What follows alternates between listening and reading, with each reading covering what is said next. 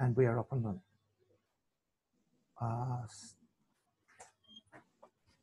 Yes. Okay. Well, it's a great pleasure to have Joseph Conlon presenting today's seminar. He would tell us about some Moduli Stabilisation and Holographic Swampland. Thank you for joining us, and it's good. We look forward to hearing it. Please don't rush off at the end. We tend to taper out, and we're not very strict with the timekeeping at the end. Okay. Thanks so much, Dave. Thanks very much for the invitation to give this talk. Even though, it's not quite the same as actually being in Ireland, but it's still very nice. Hopefully, you can visit. Okay, so I want to. Yes. You can't even go out of your counties at the moment, can you? Or... Yes, but our visitor budget is excellent at the moment. Our seminar budget. A bus to the edge of Dublin. Yes. So let's talk about Moduli Stabilisation and the holographic Swampland. So this is kind of about a set of ideas in terms of kind of string theory and string compactifications, and about how you can kind of try and rule in or rule out ideas on effective Lagrangians and whether or not they are consistent with quantum gravity. Okay, so I suppose I want to start talking a bit just generally in terms of general introduction about kind of what moduli are, at least from my kind of perspective as someone who's kind of interested in how you connect string theory to observable physics, kind of why are they interesting, and why they are kind of nice things to think about if you're interested in how you connect string theory to more observable physics. So you're starting from the kind of perspective of what are the ultimate laws of nature. So we know we've got GR, we know we've got the standard model, we know we've got other stuff beyond that, and which I've denoted as the BSM Lagrangian. We don't quite know what's in the BSM Lagrangian, what particles are there, what interactions are there, but I think it's pretty fair to say that we know it is there. And one of the sort of simplest and I think kind of best motivated ideas for one of the elements of what is in the BSM Lagrangian are moduli. So are massive scalars which only have kind of gravitational or gravitationally suppressed couplings to ordinary matter. So we have particles that just interact with the strong interactions. We have ones that just interact electromagnetically, ones that only interact weakly. And it's kind of reasonable that there's stuff which interacts under none of these and interacts only through kind of gravitationally suppressed couplings.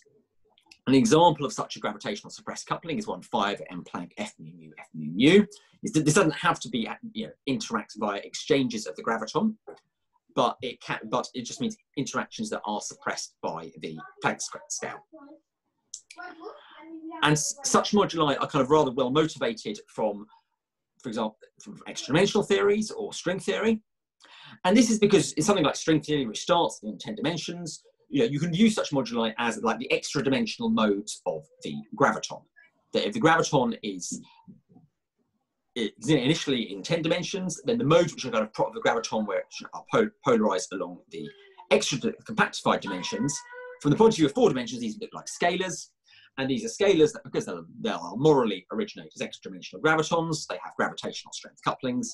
And so if you kind of think that extra dimensional theories really are true and that the universe at a fundamental scale really does have 10 dimensions or 11 dimensions, then it's very reasonable to think that in our 4-dimensional Lagrangian, there is, in the BSM part of it, some massive scalars which have gravitationally suppressed couplings to ordinary matter. So let's just elaborate a bit more about where they typically come from in string theory. So string theory is a theory of kind of dynamical geometry. It's a theory where the extra dimensions are dynamical, whereas you have a 10-dimensional theory, which you then reduce to a 4-dimensional one by compactifying, often on a Calabi-Yau space. And the geometry of these extra dimensions, the ones which sort of describe, that parameterize the Calabi-Yau, so about how big the Calabi-Yau is, what shape it is. So these are often the Kähler and complex structure moduli. And so these are all, and there are many other kinds of deformations. You can have deformations associated to bundle moduli, to brane moduli, and so on. And these correspond in 4 dimensions to the scalar, these massive gravitationally coupled scalars, the moduli. And If you don't give them a potential, they are phenologically disastrous. This is because if they are light, if they have no potential, they are light and they will be massless. And these would lead to fifth forces, they can lead to varying couplings, or they can also lead to decompactification. That if you have an unstabilized field whose tendency is to make the extra dimensions larger, then it's got an ability to run away and leading you to a 10-dimensional vacuum. And so if you care about connecting string theory to the observable physics, and much of my career has been about how do you connect string theory to observable physics, then you have to develop potentials for these moduli fields that fix the geometry, that give these scalars a mass, that fix them at particular vevs. And this is also important because it gives you a vacuum. It gives you a vacuum in which, in principle, you can compute a low energy Lagrangian, and you can look at the fields you have, the interactions, and you can start asking yourself what phenomenology this leads to.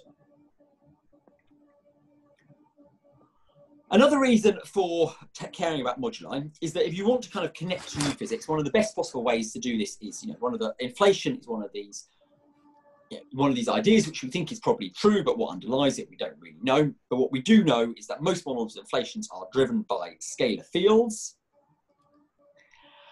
and scalar fields are moduli are excellent candidates for the inflaton. They're excellent candidates because they are scalars, they have to roll, they have a potential, they couple to everything.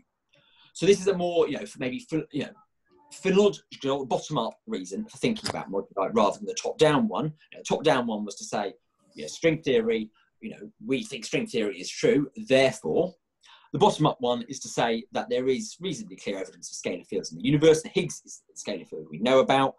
Inflation is another good reason to think about scalar fields. So scalar fields are, as parts of nature, are rather well motivated. Another reason where moduli are important, why you should care about them, so this is the sort of general advert for why moduli matter, is if you think about the early universe. So one of the features of the early universe, we talk about the hot Big Bang, but the hot Big Bang is a radiation-dominated era. And one of the sort of first things one learns in cosmology is that the radiation, the matter is that stuff redshifts in different ways. In particular, matter redshifts as 1 over a cubed, whereas radiation redshifts as 1 over a to the 4. And what this means is that in a context between matter and radiation in an expanding universe, matter will tend to win. And so if you do have matter that's around, it will come to dominate over any radiation that's there. And in particular, if you have stable matter, the matter will dominate until at such point as it decays to initiate the hot Big Bang. And the weaker the couplings, the longer the lifetime. So this is a point where, so normally you say the stuff that's only couples gravitationally is least important, but the early universe is a point where it's actually most important, because the more weakly it's coupled, the longer it lives. And the longer it lives, the longer you get this matter-dominated epoch before it ultimately decays, giving rise to the hot Big Bang. And so if you have like a 10 TeV gravitationally coupled scalar, then it won't decay until basically the onset of Big Bang nuclear synthesis. And so the early universe would then be very much moduli dominated. So these are sort of phonological reasons to care about moduli and why they are, what's that described as kind of everyone's business. Yeah, that if you're coming from a fundamental theory attitude, then string theory will always give rise to them. And even if you just care about phenomenology, then there are many situations where scalar fields are what matters. Okay, any questions on the motivations for moduli in the first place before I talk a little bit about moduli stabilisation? No, I think we're okay with that. Okay.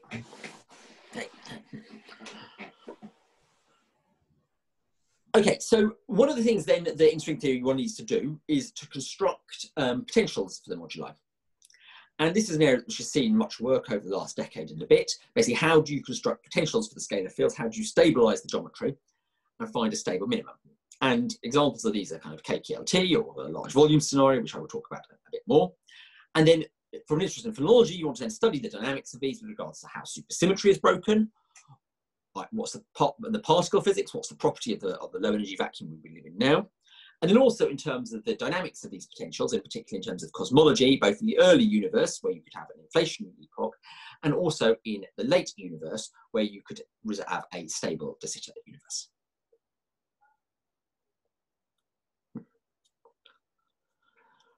Okay, now here's, moduli stabilisation is a big topic in itself. So here the general, the general thing about how it tends to be done is to follow this kind of effective field theory logic. The aim at the bottom of this is to get kind of a vacuum, but it doesn't, you don't start by solving the whole kind of quantum corrected string theory. Instead, starting with string theory, one goes to kind of an effective field theory, the idea that something describes 10-dimensional supergravity. This is then dimensionally reduced to give you a 4-dimensional supergravity, where you've got a Kähler potential, a superpotential for the moduli and matter fields. If you've got fields that are particularly heavy, you integrate them out to get a further effective field theory for the lighter fields. And then finally, in this effective field theory, you then find the potential of it and find the minimum of the vacuum, the minimum of this potential. And so this is using the ordinary language of effective field theory, using the ordinary ideas of effective field theory, that you want to work in regions of weak coupling, you want to work in regions of weak string coupling, you want to work in regions of large volume to try and control alpha prime corrections. And so it's an order, you integrate out heavy modes. It's the ordinary language and logic of effective field theory. And I think it's a good language and logic, but it is open to the criticism of saying that how do you really know that the result is correct? I mean, you're not starting with the original string theory. You said you're working through these kind of steps of dimensional reduction and effective field theory. And in the recent years, so one of the ways in the last few years, one of the ways this has been kind of criticised, or maybe not criticised is too strong, maybe kind of an alternative perspective, is the idea of the swampland, of the swampland. And the swampland kind of tries to make some various very bold statements about saying perhaps there are no de Sitter vacua in string theory. Perhaps the ADS vacua, you cannot have any non-supersymmetric ADS vacua. Perhaps the slopes of potentials have to show a certain amount of steepness, so you can't have things like slow roll inflation. And while I think it's fair to say, a lot of these swampland conjectures, there is not strong or definitive arguments for, or maybe there's not strong definitive. They have the benefit of kind of stimulating, trying to think in an alternative way, rather than to try and think, could there be some deep reason why some of these approaches or constructions are wrong? And so this is kind of where this work is situated. So what I want to do is I want to talk now a bit more particularly about some particular thing, example of moduli stabilisation, and then think about, well, can one use holographic techniques to try and analyse whether kind of this is consistent or not consistent. Okay, so the particular example of moduli stabilisation I'm going to talk about is the large volume scenario. So this is something that I came up with together with Vijay Balasubramaniam, Herbert, and Fernando Quevedo about 15 years ago. And the nice thing it does is that it stabilises the extra dimensions at kind of exponentially large values. And the reason this is interesting is because if you have a very large volume, then you've got a way of getting at hierarchies. So if you're interested in the kind of philological side of string theory, then this is good because it gives you a way of generating hierarchies. So I won't talk, the sort of the substructure kind of flux impactifications and perturbed effects and alpha prime corrections. I'm not going to sort of particularly talk about here this, because in this seminar I kind of really want to think about more of a holographic side. Well, by large volume, Joseph, you are thinking of the four-dimensional space sounding large. No, so the six-dimensional space. But so normally with the six-dimensional space, when people talk about it being large, what they mean is it like it's 10 times the string scale, or the volume is kind of 10 in string units. But here the volume can be like 10 to the 15 in string units, or 10 to the 20 in string units. Okay. And why this is interesting is because both it lowers the string scale, so the effective string scale moves down from the Planck scale of 10 to the 18 JeV, and it can move down to like 10 to the 10 JeV, for example. And it also greatly lowers the scale of supersymmetry breaking. Okay, so these are quite large Kaluza-Klein type spaces that you relative to Planck scale. Relative to they're large relative to the string scale. Quite small still relative to our scale. Yes, relative to us, they're still very small. They're still extremely small relative to us, but they're rather large relative to the string scale, to the fundamental scale.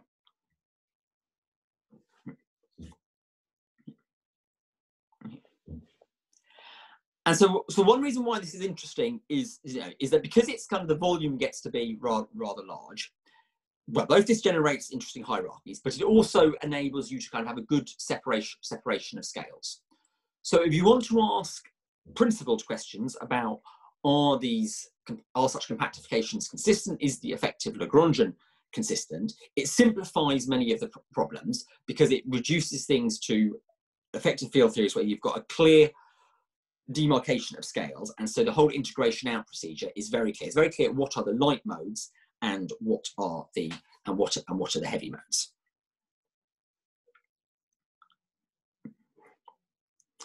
Okay, so I'm just going to describe what the kind of the effective field theory you get here. So the nice thing about this construct is that you end up with, and then I'm going to talk about kind of the sort of the holographic questions I want to ask. Okay, so the nice thing about this is that you end up with you have a potential. You end up with a potential which has just got the light fields are just an overall volume, or this is an overall breathing mode of the space. So this is the space, this mode that describes the overall kind of radius, if you like, of the extra dimensions. So you've got that field, and you've got an axion that's kind of part of the same supermultiplet with respect to it. But then all the other stuff is kind of all the other fields tend to be kind of much heavier. So your effective field theory only contains a small number of fields. And this is in contrast to, you might think with Calabi-Yau's often of hundreds of moduli. And so you can have 100 fields that are all kind of present at the same time in the effective field theory. But what's kind of nice about this setup is you've only got a rather small number of fields that are in the effective field theory. And with this effective field theory, so you've got a potential, you've got kinetic terms, so you can solve for the minimum to obtain where the vacuum is, and you can expand about it, and then you've got an effective theory expanding about that minimum. Okay, so this is the kind of, I've been rather kind of quick on this, but this is but one thing because the details of how you get here don't really matter so much for this talk. I mean, the point is that so we have a scenario of moduli stabilization, and it's leading us to a particular effective Lagrangian about ADS space. And the question this kind of talk is about is are there ways we can tell whether or not this Lagrangian is consistent? If there are changes that we do to it which we know are clearly inconsistent, can we pick up on this? And because it's an ADS space, then we hope we can use holographic ideas, the holographic ideas of ADS CFT, to think about this.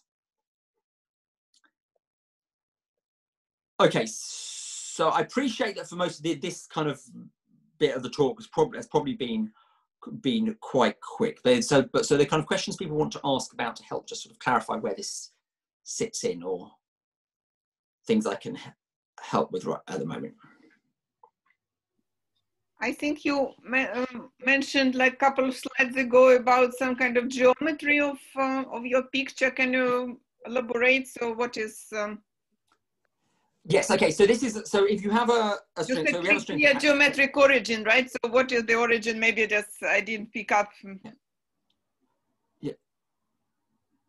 So if we have a string compactification, so then we have the split into the 4 dimensions and the 6 dimensions. And so the 6 dimensions, the 6-dimensional space, will have has associated to it kind of string modes, KK modes, and other moduli. But then, if you are able to stabilize in a way that the volume of the 6-dimensional space is rather large compared to the fundamental scale, then you've got a clear splitting between for example, the scale of the KK modes and the scale of the string modes, between the scale of the KK modes and the scale of the lighter moduli.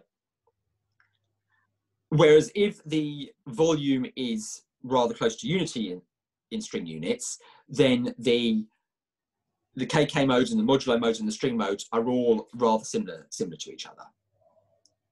Is that an answer, or is that? Yeah, but what kind of metric do you consider in each case? A metric on the internal space. Yeah. So it's a Calabi-Yau. Ah, okay. So you this was my question. So sorry. Good. Yeah. Yeah, and so with these, it's kind of originates from all these kind of Calabi-Yau flux compactifications. So the fluxes kind of deform things slightly, but the larger the volume, the less the deformation is. So if you have these very large volumes, you basically, it's just, the metric is pretty much pure Calabi-Yau up to rather small corrections here. And then one of the volume mode is then the overall breathing mode of the Calabi-Yau. Okay, thank you very much. Sorry, I missed where you have a very specific form for your potential with an exponent of 3/2. Yeah, okay, so this is the bit, I mean, where on some level I'm kind of asking you to accept this, because, so this is the kind of the large volume scenarios, which has become, and this is originating in, let me go back to see, okay, so what's underlying it is this scalar potential and this super potential, where if you've got a Calabi-Yau with kind of, it's got this called the Swiss cheese structure, where you've got some small blow up cycles and a larger Calabi-Yau. And so I'm basically asking you to accept that, if you study this supergravity theory, it has a minimum which is at exponentially large volumes. That's not an obvious point, but because it's, this has now become a rather standard scenario, I'm asking you to kind of just accept that as a result. Okay, so you are assuming supergravity survives to this large scale, or that supersymmetry survives to this large scale. So this is the sort of the dimensional reduction thing that, when the volume is very large, the gravitino mass, which is giving you a measure of the supersymmetry breaking scale, is much, much lower than the Planck scale. Okay, all right. And so this is part of why going to a large volume gives you good hierarchies, because it also automatically lowers the scale of supersymmetry breaking. Excellent, okay, all right. Yeah. And that's because the gravitino mass is basically given by e to the k over 2 times w. And so e to the k over 2 gives you a 1 over volume factor. Mm-hmm. Okay. So the volume is large, the gravitino mass is always low. And the exponent 3/2 comes naturally then? The exponent, that exponent 3/2 in this potential is not obvious. Okay. Right. It comes out, there's an interplay between two fields, and when integrating out the heavier one gives this potential of the power of 3/2 to the lighter one. Okay. Yeah. And the reason I want to kind of basically just jump to the potential is I really kind of wanted to focus the talk on the question of kind of, given it's an ADS minimum, if we look at this holographically, can we tell whether some perturbations are consistent or not? And I would just run out of time if I tried to derive this to start with. Okay, all right, thanks.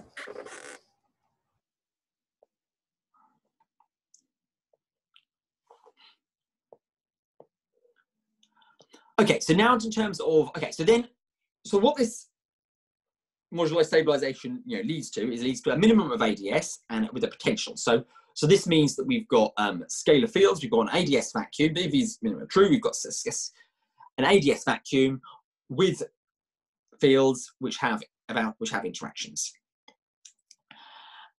And so this means we can then try and think about this holographically using the ADS CFT dictionary. And this tells us that, so we're going to basically assume we can use this and see what, that we can get something interesting from it. And this tells us that they would correspond to have dual operators, and the dimensions of these operators are then set by the mass of the fields and how they are relative to the ADS scale. And so in the limit where the kind of volume goes very large, equivalently the ADS radius also goes very large, we can basically classify modes into kind of three groups. The ones that in this limit would be kind of become very heavy, which would basically have extremely large conformal dimensions. Ones that would be very light, in which the conformal dimension would go to 3 because the m squared goes to 0, or ones where the conformal dimension goes to a number that is around 1. Okay, now here in LVS, so what we have is that almost all the modes are heavy. So these are things like, not just the Kaluza-Klein modes, but most of the moduli end up as what I call heavy. The modes which kind of are light are only the graviton and the axion associated to the overall volume, and the one that would be interesting would be one associated to the overall volume modulus. And so this is kind of interesting because, so one reason I think this is nice is because most of these moduli stabilization scenarios lead you to a kind of a very large number of fields. So then if you wanted to kind of ask questions about what do they look like holographically, well, you'd be left with some just number of hundreds of fields corresponding, some hundreds of operators, and you wouldn't have any kind of very sharp statement. One thing that's interesting about LVS as a moduli stabilization scenario isn't true. That if you say, what would this correspond to from a CFT side of this? Well, string compactification would give you an ADS4 minimum. If you translate this into CFT data, what you would have is that in this limit of large volumes, you would have rather precise values for the conformal dimensions. So the operator dual to the overall volume would have a conformal dimension, which is 3/2 on 1 plus square root 19. And the one dual to the graviton and to the axiom would have a conformal dimension of 3. So in the, so this is, well, I think this is nice because this would then be, viewed the ones, well, when someone thinks about compactifications as having like a, an enormous number of possibilities. We can talk about a landscape of possibilities of 10 to the 500 possibilities. But viewed from this perspective, this leads there's a rather the large volume scenario gives you basically a very limited and specific theory. In that the conformal dimension of something dual to the volume modulus is basically fixed. Okay, so this is I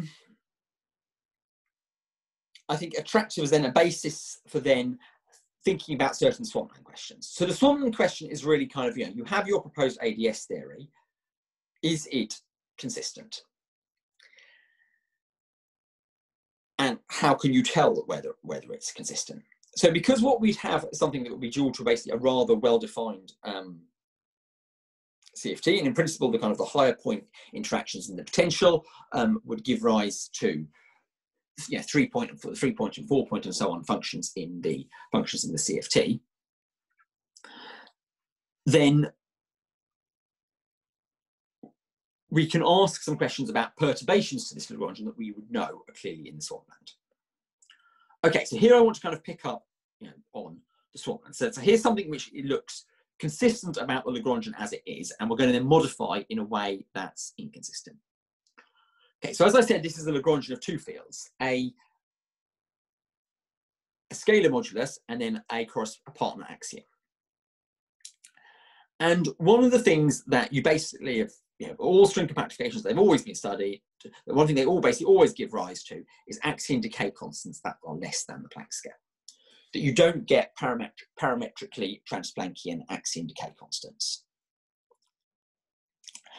And this is the axion decay constant you can get from the kinetic term for the axion field. And this is also, this appears here, that as phi goes larger and larger, as you approach the decompactification limit, this is the limit where you can control things, the kinetic term gets smaller and smaller. And you can see this because I've highlighted in red. So it's e to the minus phi over m Planck. So as phi gets very large, which is heading towards the decompactification limit, then the axion decay constant gets smaller and smaller. It gets parametrically sub-Planckian. Okay, and this is what you expect in ordinary string compactifications. Okay, but there's an easy sort of change, a small change we can make to this. So I'm going to take the same theory, where I've got a potential for a scalar and then a massless axiom, which just has a kinetic term. And I'm going to change that minus sign to a plus sign. So now in the kinetic term, instead of having e to the minus phi over m Planck, I've got e to the plus phi over m Planck.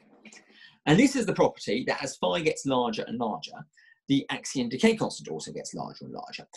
And indeed, as phi gets larger and larger, this would turn into something that is then parametrically transplanckian. So this coupling is then, yep. So what is choosing the sign of psi? It's the potential, the exponential minus in the potential. Is that what it is? No, so it's the red. So you see, so it's the red in the. So no, I understand. But if I look at the L kinetic, it looks like it's got a phi. Without that potential, it looks like it's a phi to minus phi potential. But you have chosen the sign of phi, that positive phi. So the idea that changing it to positive phi we'll be doing something that we know is inconsistent. Okay, I see. Yeah. So that we have a Lagrangian we think is consistent, and say, well, there's a modification we can do to it that we know that based on everything we know about string compactifications is inconsistent. But by itself, if you're just given this theory as an effective theory, there's nothing that actually particularly goes wrong with it. It's got a potential, it's got a minimum, and you know and these kinetic terms, nothing actually looks wrong about these kinetic terms.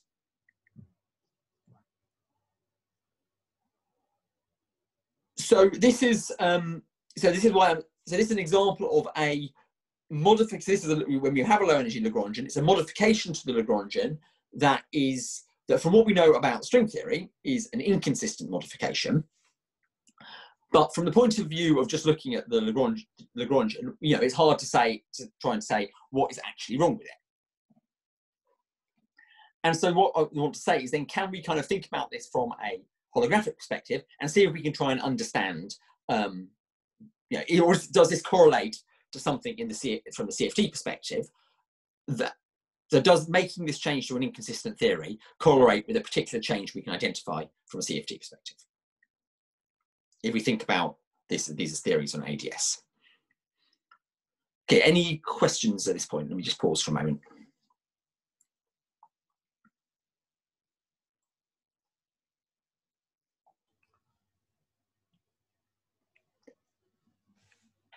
I think it's okay. I would have written it as the exponential of minus mod phi. I think that was my confusion. You have the modulus of phi, because you're insisting that phi is positive. Yes, microscopically phi is like log of the volume.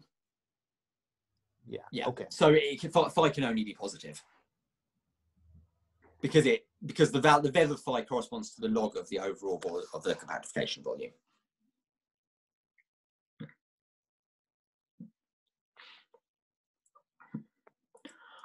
Okay, so now just expanding on that a bit. So given the potential, so we had the potential, so you can expand the potential about the minimum and to develop a set of kind of endpoint interactions. So you've got the endpoint self interactions of the volume modulus, and then you've also got mixed interactions of the volume modulus with its axion partner. And these higher point interactions will correspond to or determine 3 and higher point correlators within any dual CFT. And like I said about modifying the sign of the exponential, gives you a theory that you basically know is in the Swampland. So in terms of these higher point interactions, this modified sign in the exponent, as we expand the exponent out to the power series, is equivalent to taking the theory shown on this slide, and in particular the kinetic terms, and replacing the minus square root 8/3 that is in the kinetic terms, and replacing that to plus square root 8/3. And so this would correspond to basically perturbing the CFT theory that we would have, and perturbing the higher point interactions. And like I said, so this is a perturbation that we know on the basis of string compactifications is something that belongs to the Swampland. And we want to say, you know, is there something we can kind of map onto in the CFT to try and understand what this might correlate with the idea of seeing, is there a more fundamental and rigorous way of establishing which theories are in the Swampland and which are not? Okay, so let me just phrase what the problem is then. The problem is that, you know, with an ordinary string compactification, with the one we think is kind of correct, then this gives it an ADS Lagrangian. We can map this onto a CFT. So this would be a generalized 3-field theory plus some corrections. We can do a small perturbation to this Lagrangian that we're confident puts us in the Swampland. And this then gives us a Swampland theory. And so the question is then, where does the difference lie? And can we correlate any properties of the CFT with this change from going from a consistent theory to a Swampland theory?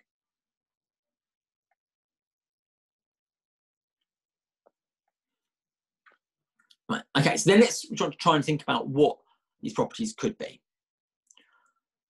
Okay, so 3-point interactions in the ADS theory, they relate to 3-point structure functions in CFT on the holographic dictionary.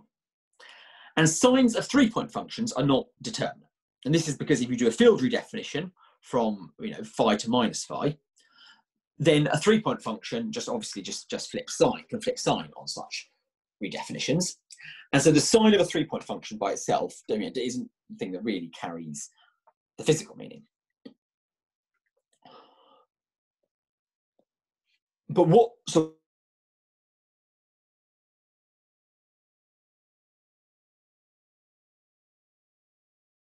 and this which will be things like anomalous dimensions. But so let me just talk a little bit about what the equations for the 3-point functions are, first of all. Okay, so we have a Lagrangian, we're expanding about an ADS vacuum. So we've got a scalar and we've got the axiom. So the couplings are this 3-point coupling of the scalar with itself, and then also a coupling between the scalar and 2 axioms. So we're just focusing here on the 3-point couplings rather than for simplicity, we're just focusing here on the 3-point couplings rather than the higher ones. And then interpreted from a CFT perspective, for the language of kind of what would be a 3D dual CFT, these would correspond, these couplings in the ADS theory correspond to these given structure constants for the CFT.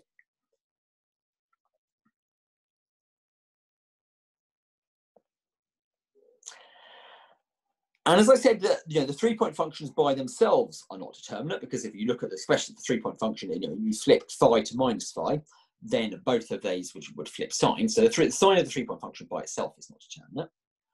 But what is determinate are anomalous dimensions, or in particular the anomalous dimensions of the double trace operators in the CFT. So these are the operators you get from basically putting together two of the one particle operators, and they've got an equivalent formalism in terms of the binding energies of 2 particle states in ADS. And the anomalous dimensions can be related, in terms of what they are, how to determine them. They can be related to the Mellon amplitudes of the CFT.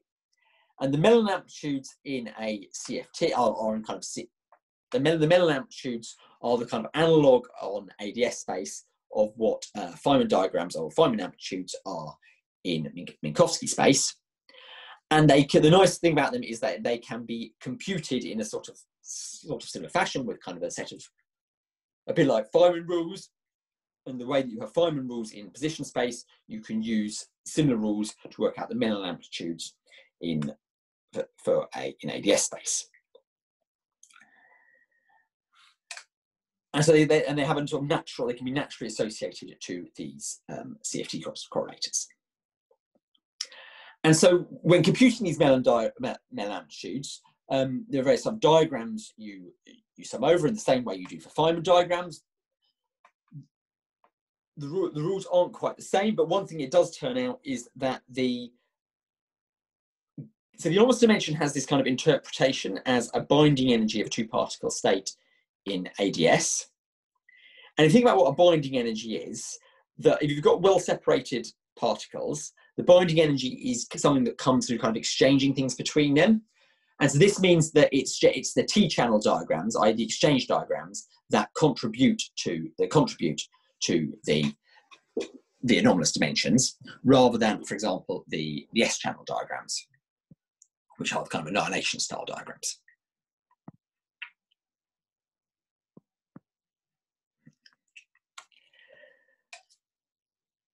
And so here's an expression for then what the anomalous dimension is for these kind of mixed double trace operators, where you take an operator corresponding to the volume modulus and also an operator corresponding to the axiom.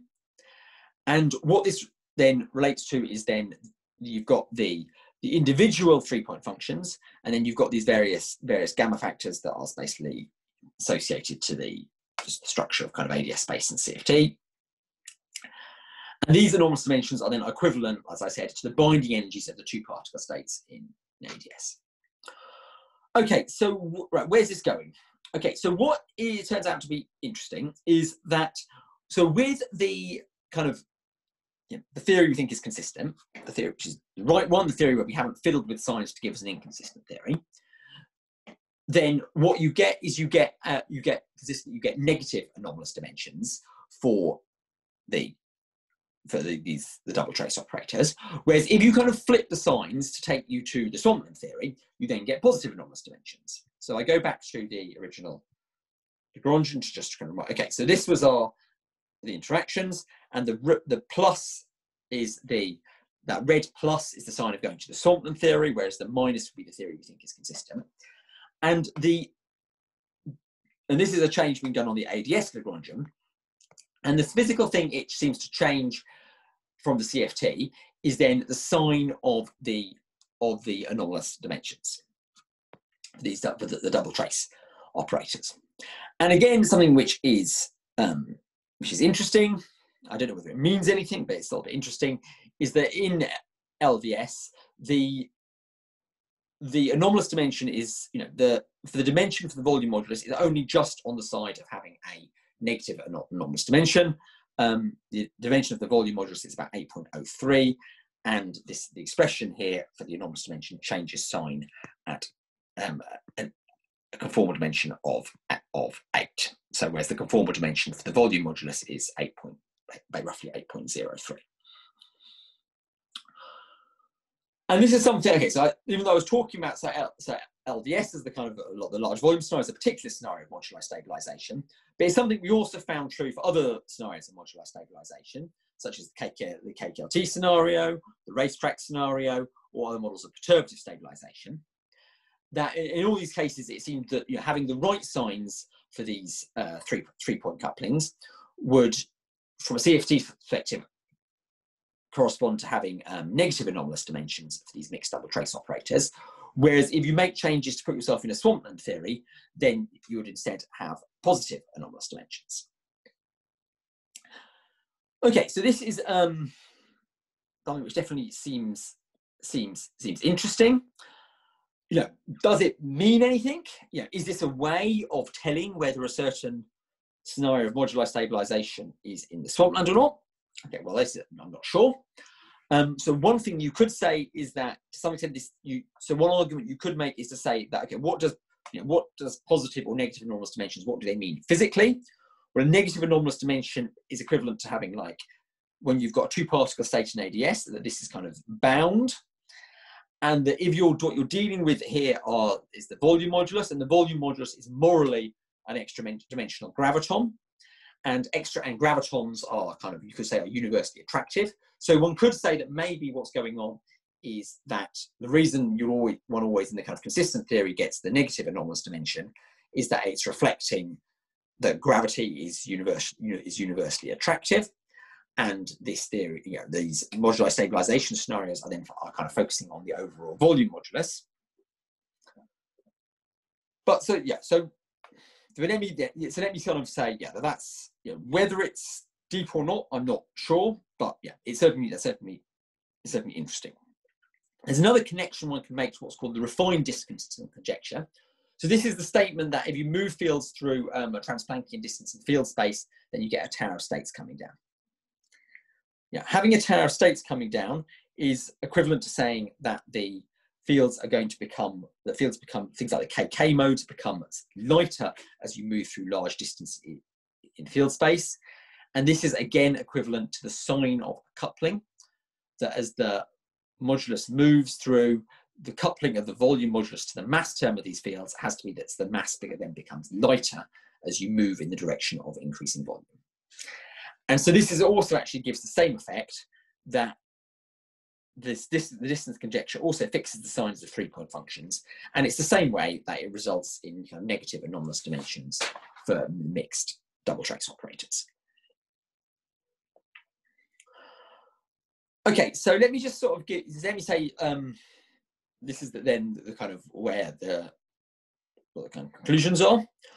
Okay, so the kind of question the talk about and this research is about asking is there ways, if you've got these string compactification scenarios, is there ways of telling whether or not the theory is consistent, and ways of delineating theories that are in the swampland from theories that are in the landscape?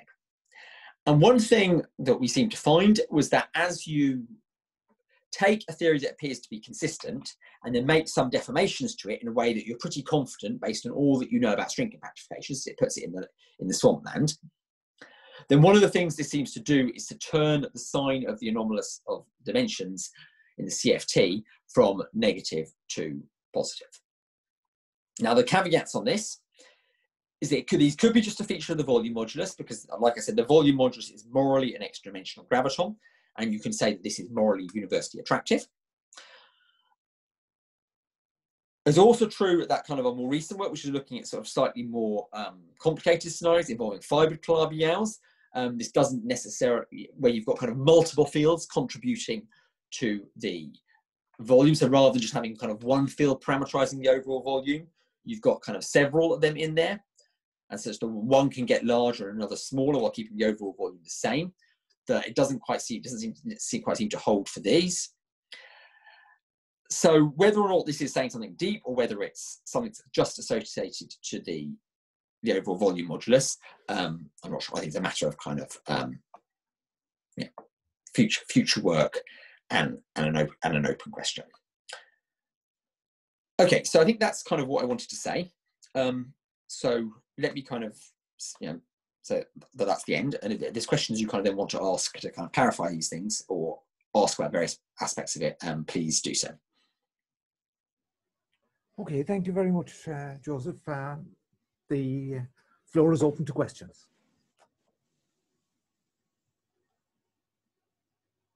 Can I ask one simple Please, Rodin. Well, I'm a little confused about the a basic point, like since the original motivation is to study phenomena such as inflation, but you are using ADS-CFT correspondence. Okay, so yeah, good question. Okay, so what I would say is that when people do things like inflation in string theory, almost all these constructions, they start with these moduli stabilization scenarios that often naturally lead to ADS vacua, but then you might be using kind of some part of the potential which is in de sitter, which then subsequently rolls down to something. So the potentials people use in inflation are using the kind of all the ingredients of these moduli stabilization scenarios. So one of the things you might want to know is, are these scenarios basically fundamentally consistent? Are these, when people, de sitter is kind of harder than ADS. Mm-hmm. And if these scenarios don't work in, when they're just leading to ADS vacua, why should you trust them at all about when people are using them with kind of inflationary applications? Okay. I see. So it's more about kind of, can you test these approaches of dimensional reduction and generating potentials from 4D n=1 supergravity? Mm-hmm. As that is basically the tool that is used when people do, like, say, inflationary constructions in string theory. Okay, thank you.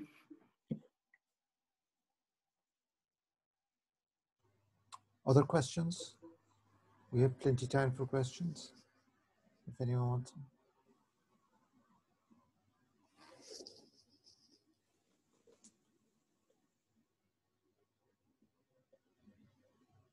Does anyone want to jump in?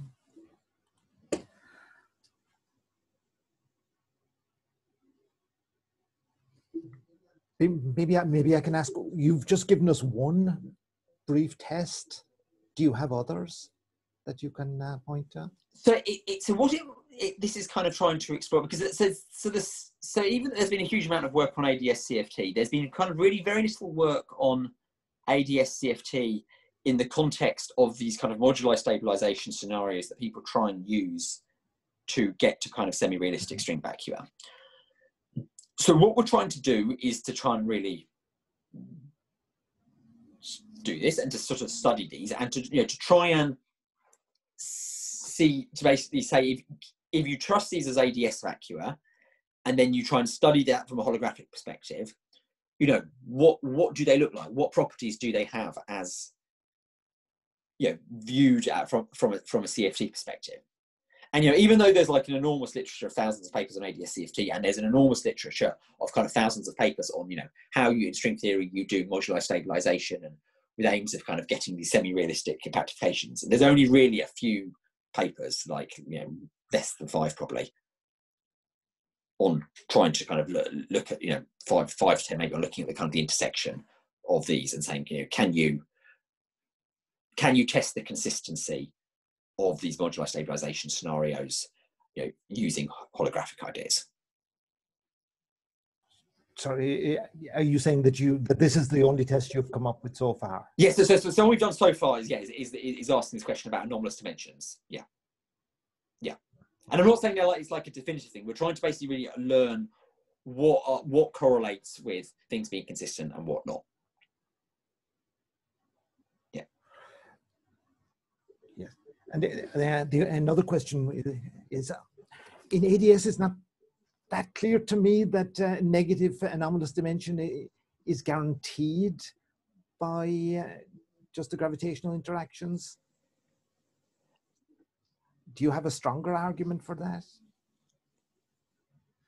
I mean, I appreciate the binding energy argument, but you are in ADS space, and I'm not quite sure that I should use the same intuition. Yeah, I mean, so it's known that for some, for double trace states of kind of various identical operators, that you kind of, you have to have negative anomalous dimensions. So if you build up double trace states using kind of identical operators, then there are kind of CFT arguments that basically prove that the anomalous dimensions have to be negative.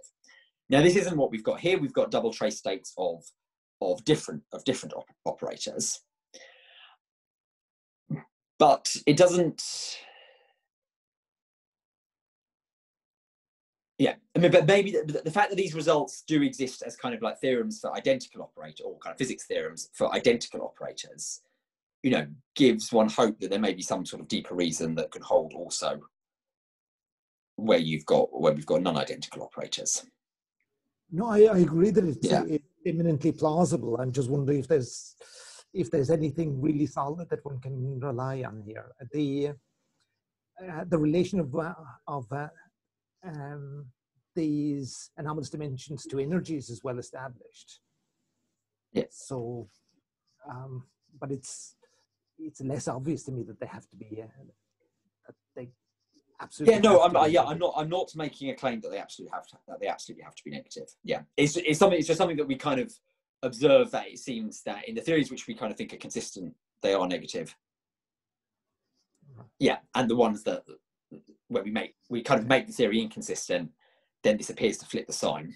And the ideal thing would be to have something where you could, have a clear set of conditions in the CFT, because then you could go the other way, which is what one would really like to do, to be able to go the other way, to be able to then say, well, therefore, this kind of scenario of moduli stabilization is inconsistent because it leads to behavior we know is wrong. But at the moment, we're just trying to kind of see if we can kind of grope our way, explore our way to things that appear to be kind of required and appear to be not required.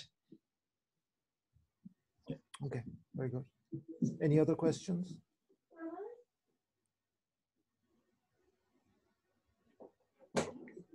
If not, I will stop the recording and we can speak more casually.